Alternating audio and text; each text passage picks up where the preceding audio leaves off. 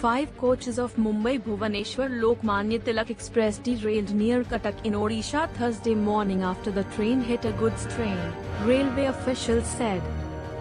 At least 40 people were injured in the accident, 6 of them critically.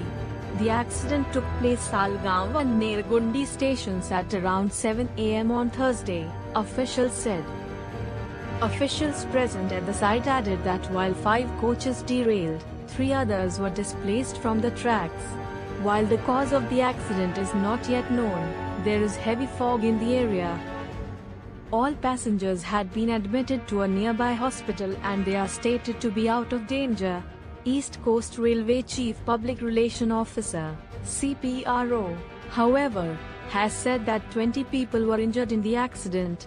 20 people injured after 8 coaches of Lokmanya Tilak Express derailed near Salagaon.